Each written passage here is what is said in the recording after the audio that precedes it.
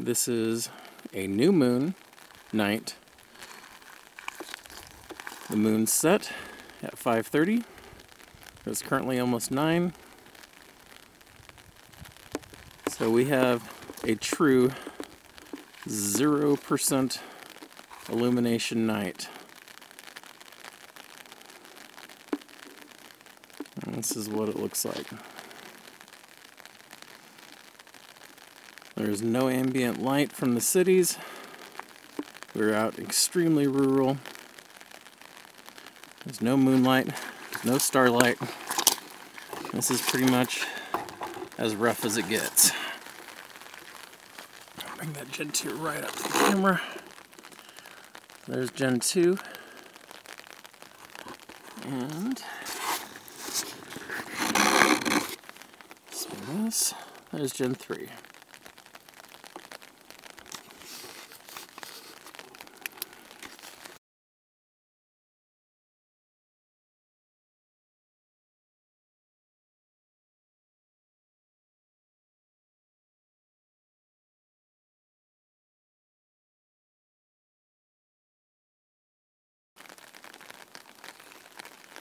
Alright, that darkens up quite a bit when it goes to film, but here's Gen 2. This is an old film location you might recognize from some of the videos. And Gen 3, same location. This is moving into the dense, deep, dark forest canopy. You can absolutely see a significant difference in performance here. And let's push back to the Gen 2 again. So there's the Gen 2 again. You can see, you can absolutely see and navigate Gen 2 Plus. Remember, this is a 0 illumination night. Nothing. This is a new moon, 0% illumination, heavy cloud cover, active rainfall, no starlight. This is Gen 2.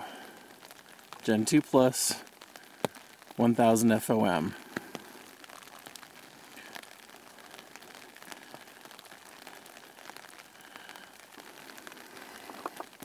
Let's see where I'm going here.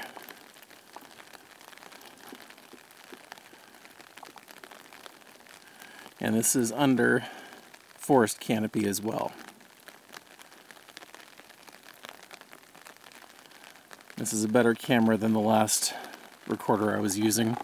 The other one was just a Sony Handycam. This is actually a Nikon, or Nikon, or however the heck you say it. Nikon.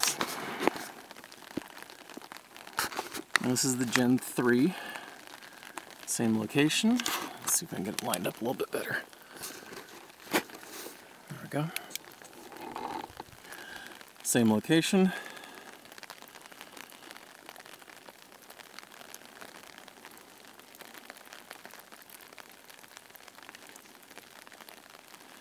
Thing to keep in mind, remember, it is brighter in real life. The cameras can only do so well in the dark. The tubes are brighter. But you can see the difference in the brightness between these units. The Gen 2 Plus is absolutely useful.